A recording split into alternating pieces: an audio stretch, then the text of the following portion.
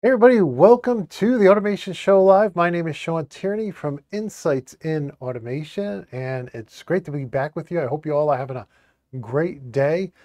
Today we're going to take a look at another IFM IO-Link master on PROFINET, and this time we're going to talk to a temperature sensor. Now, guys, let me know in the chat if you're not seeing the live stream. I know what I see here is about 30 seconds behind, but all indications I have here is that everything's working. So in any case, if not, let me know in the chat. Right now I'm only seeing YouTube chat, but I'm hoping in a little bit that I'll be able to see the LinkedIn chats as well. In any case, let's take a look at the device we're going to be setting up today.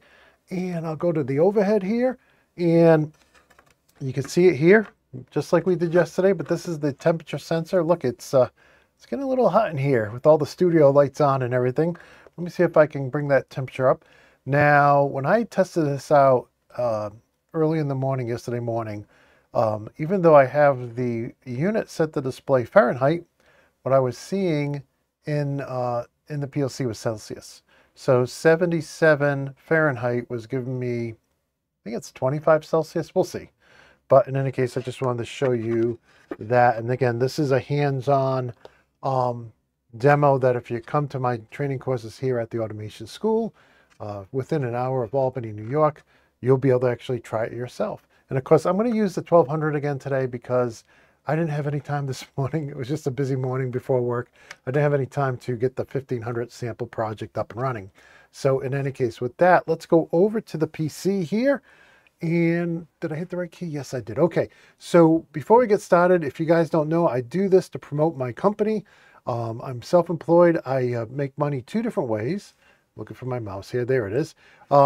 Vendors sponsor videos with me, like this look at the IND360 on Ethernet IP. If you guys didn't see that yet, please check it out. You'll find those videos on both YouTube, on LinkedIn, and on here on the automationblog.com. We also have I'm doing this on Sundays, kind of volunteering for the Automation Museum, which doesn't really exist yet, but we're trying to raise money for the open one. And I've been interviewing people. This is the one about the history of Wonderware.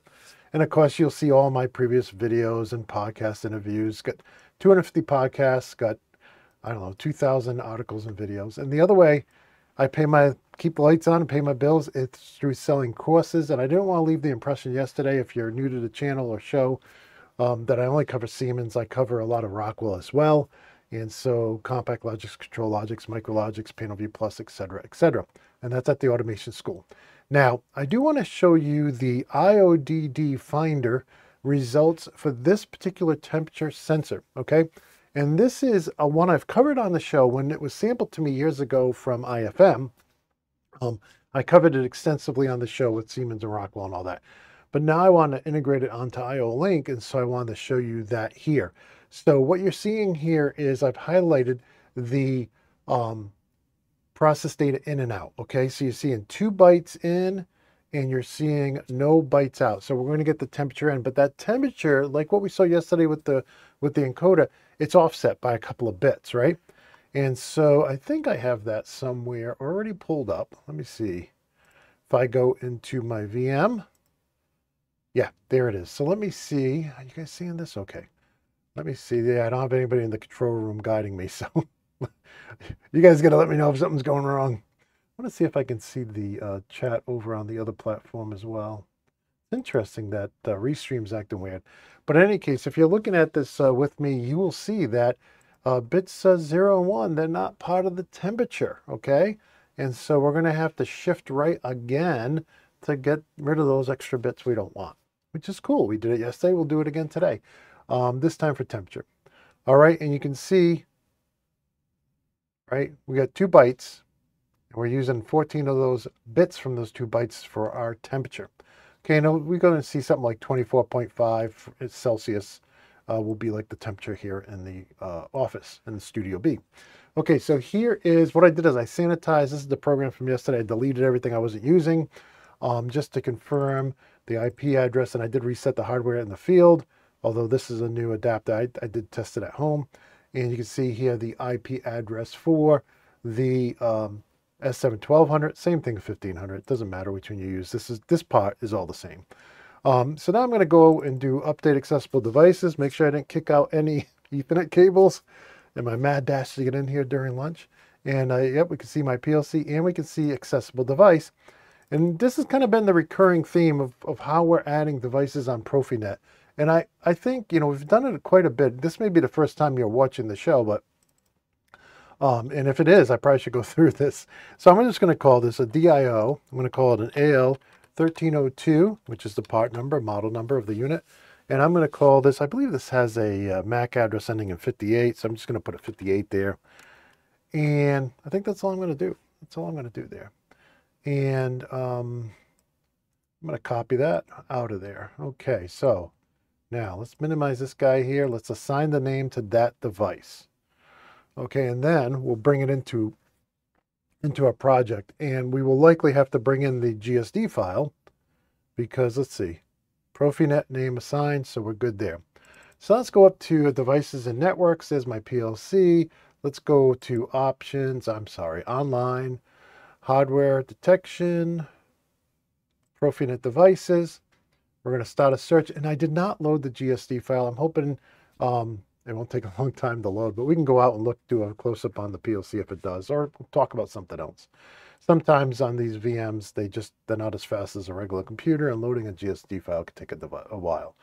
So I'm going to try to add it here. Again, if it's not in the catalog, right, if it's not a Siemens device, it's probably not in the catalog.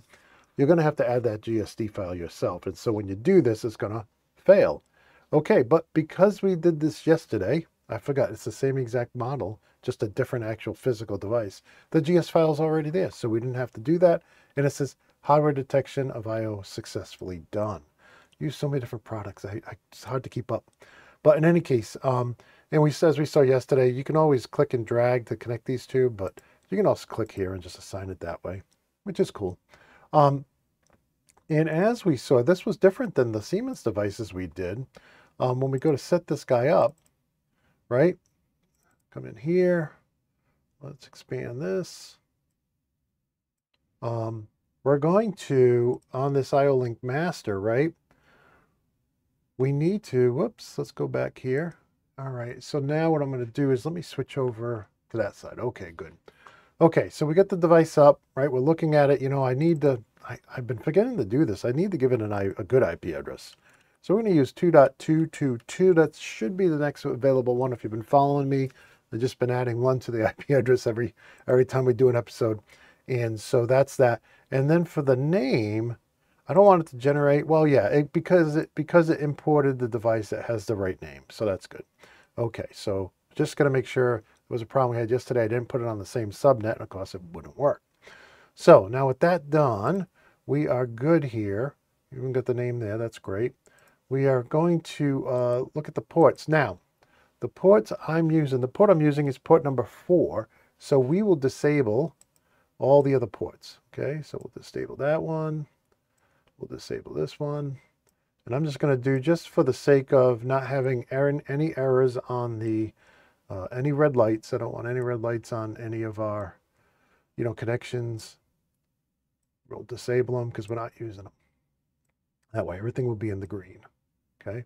And now for this guy, I know from looking at the data, we had 2 bytes, right? And that was from, let me pull up the IODD. Let's see here. Where are you? There we go. We have 2 bytes in. So let me minimize this guy. And let's go ahead and do the 2 bytes.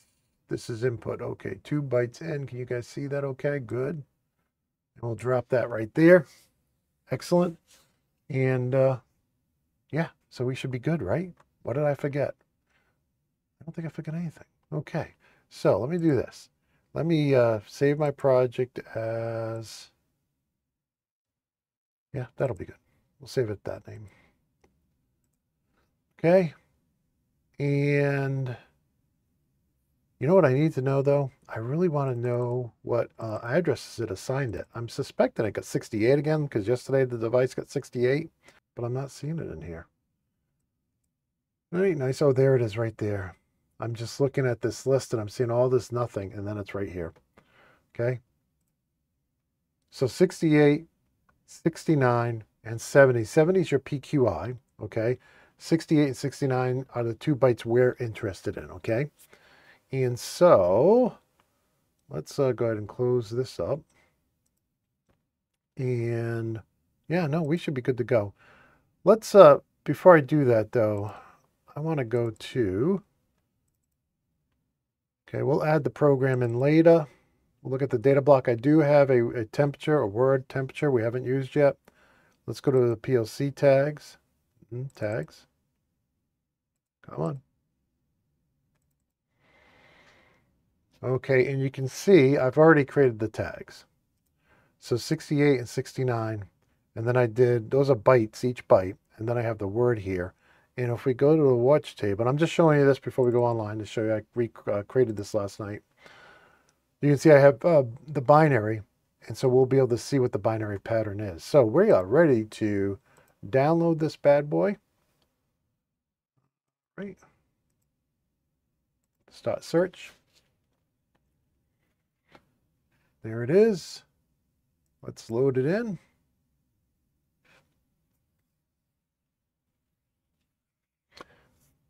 Okay. Load it in. And in mere moments, we will have the project downloaded to the PLC. Got to start it up. Okay. Let's go online. Make sure we get all green lights there, all green icons. You know, we've seen before when it can't find it, you know, we won't connect, or if you have the wrong port selected or anything, you'll see the red, and you go into diagnostics and you can find out more about that. We did that in previous episodes. So let's go ahead and go right to our watch table, which I think I already have open. Let's start watching or monitoring. And here you're going to see, okay, this number here, right? If we took a look at this number, it's not going to look like, let's go ahead and change this to decimal. Okay, 968 degrees. Thank God it's not 968 degrees. So we got a problem here, and the problem is we got a couple extra zeros, right? That is shifted to the left. Two zeros. So would you imagine that 2 zeros would make such a big difference? But in binary, it really does. So, but I wanted to show you here that you can see that, I'm going to switch my headshot over to the other side. You can see that this byte and this byte are combined when you look at it as a word, okay, which is what I wanted to show you there. So in any case, let's go ahead and write our program. So we'll go in here, and if you remember from yesterday, if you watched yesterday, we were using the shift right, SHR, okay, nice. And for the input, that's another reason why I put the word there, why I created this, this word, because I want to do an entire word. I want to shift it by 2, okay, and the output will be, I renamed the encoder tag to temperature. Oh, I do that all the time.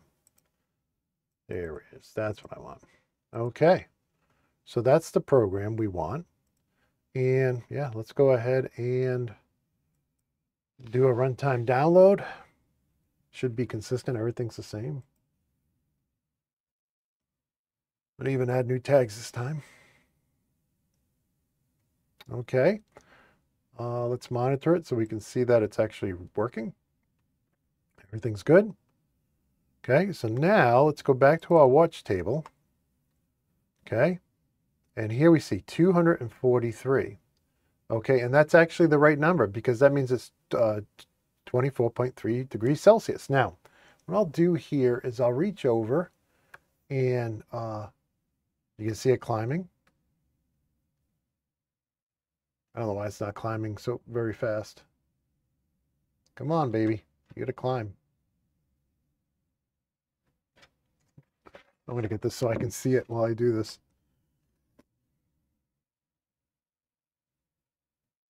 Is it going faster now?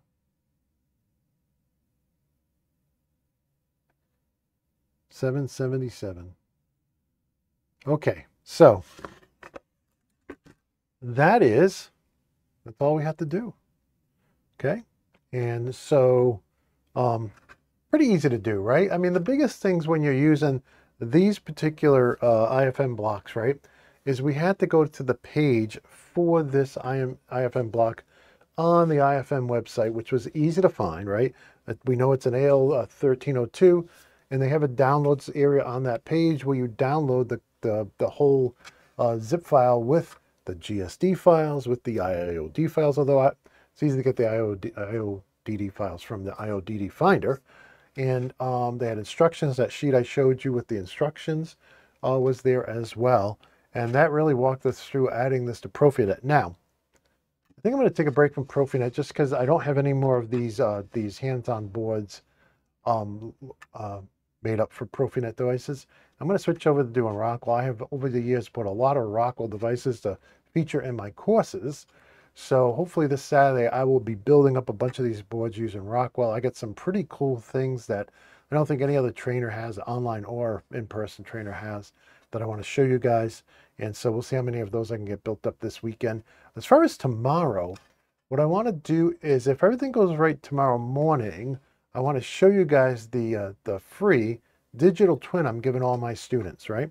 And it's pretty cool. I was working back and forth with the company who makes the digital twins and talking about changes. I had some typos, and then I need to be able to modify it myself so I can make it, because the version I have right now is for my current courses, the courses I'm filming right now, but I want to make additions for all the previous courses I did, like the Micrologics, PLC Basics, Control Logics Basics, Compact Logics. I want to just give everybody a custom version that works with those courses.